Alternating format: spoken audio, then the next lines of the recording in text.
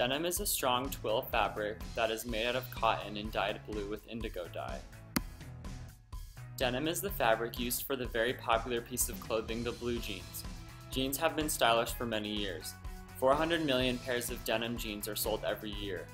The worldwide market value for denim is $40 billion.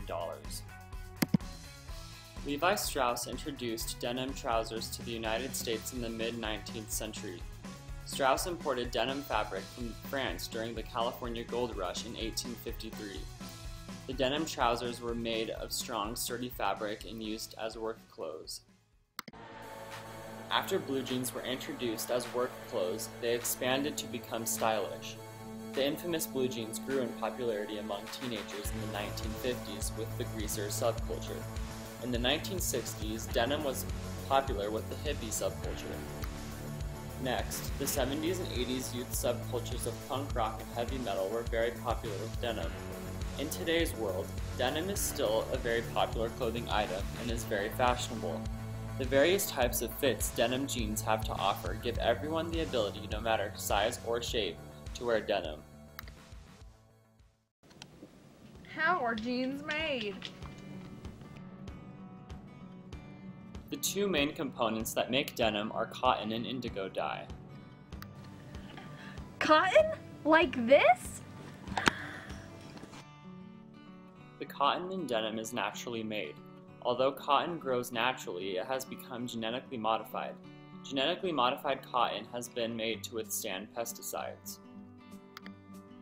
The cellulose in cotton is a polymer of glucose and grown by special plants.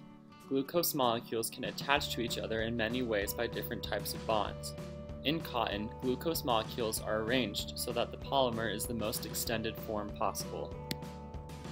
Each glucose unit has 3 OH groups, hydroxyls, that can hydrogen bond to adjacent chains. The strong bond of chain, called intermolecular forces, makes cotton tough so that it can be strung into textiles for clothes we can wear. Before cotton is turned into denim, it is picked from the fields.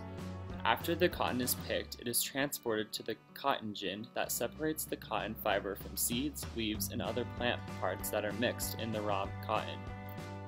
Later, after cleaning and drying the cotton is sent to be spun into yarn.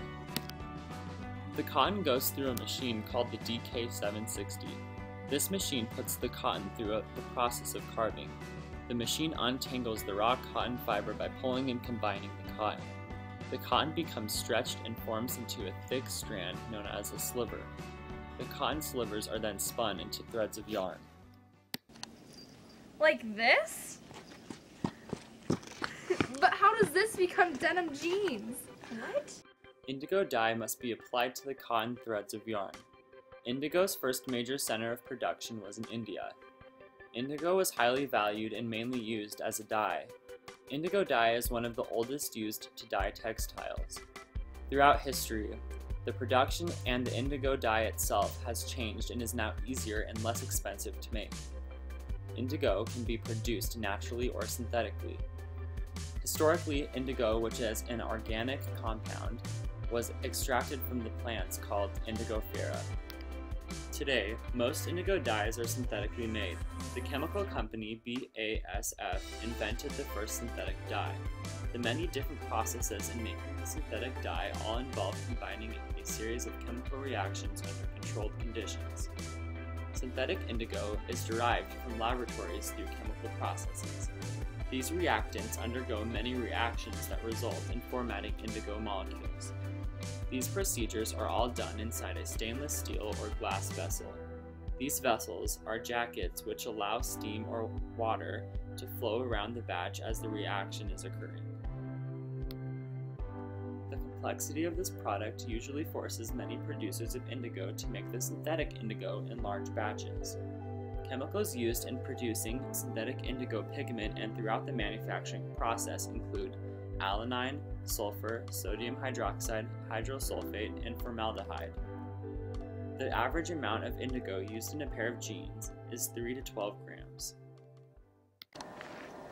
Well, that tells us what indigo is, but what about the blue jeans?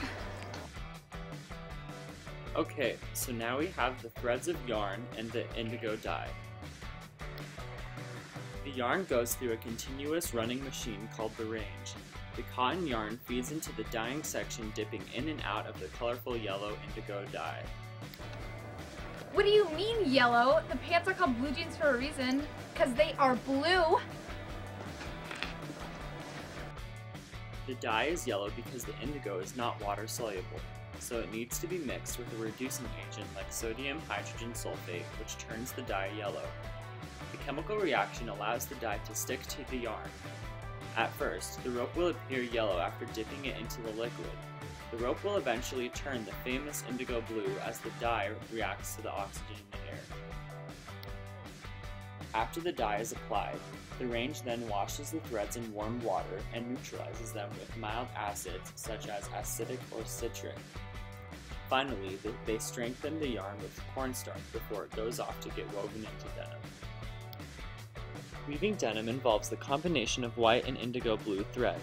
Cotton is fed into a loom and is blended with 1 white thread to every 3 blue threads. The typical pair of pants with 5 pockets usually uses 15 pieces of cloth. Each pair of jeans needs 1.6 meters of denim, several hundred meters of thread, 6 rivets, and 1 zipper. To make jeans look distressed, the jeans are sanded to create worn looks. Jeans are frayed on the edges and stained with sprays. Using a laser gun and tossing jeans into giant washing machines with rocks are also ways that are used to create the distressed look. After all of this, the jeans are then pressed and ready to be shipped off to the stores.